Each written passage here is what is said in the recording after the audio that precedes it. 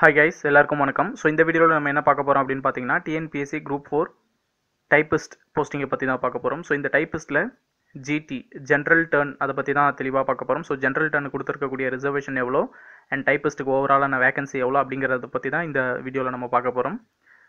So first typist posting GT general turn first general கேட்டகரிக்கு 851 allot பண்ணியிருக்காங்க. அடுத்தது பிஎஸ்டிஎம்க்கு 226, special category பிஎஸ்டிஎம்க்கு 6, special கேட்டகரிக்கு 136. So ஓவராலாக ஜென்ரல் டர்னுக்கு ஒதுக்கி இருக்கக்கூடிய வேகன்சிஸ் எவ்வளோ அப்படின்னு பார்த்தீங்கன்னா டைப்பிஸ்ட் போஸ்டிங் எடுக்கிறதுக்கான வேகன்சிஸ் எவ்வளோ அப்படின்னு பார்த்தீங்கன்னா 1219. ஸோ டோட்டல் டைப்பிஸ்ட் வேகன்சிஸ் எவ்வளோ கொடுத்துருக்காங்கன்னா 3973. ஜென்ரல் டர்னுக்கு ஒதுக்கி இருக்கக்கூடிய ரிசர்வேஷன் எவ்வளோனா 31%.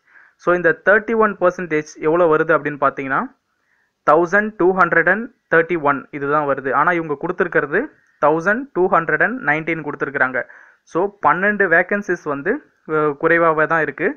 ஸோ இந்த 12 வேகன்சிஸ் வந்து ஃபர்தராக இன்க்ரீஸ் பண்ணுறதுக்கான வாய்ப்புகள் இருக்குது அப்படிங்கிறது ஒரு டேர்ம் நம்ம அண்டர்ஸ்டாண்ட் பண்ணிக்கலாம். அப்படி இல்லைனா கம்பேர் பண்ணும்போது அதர் கம்யூனிட்டிலையும் இதுலேயும் 1-2 வேகன்சிஸ் கம்மியாக இருந்தாலும் குறைவாக இருந்தாலும் அதை இன்னொரு கம்யூனிட்டியில் வந்து அதை ஈக்குவல் பண்ணிடுறாங்க. ஓகேங்களா?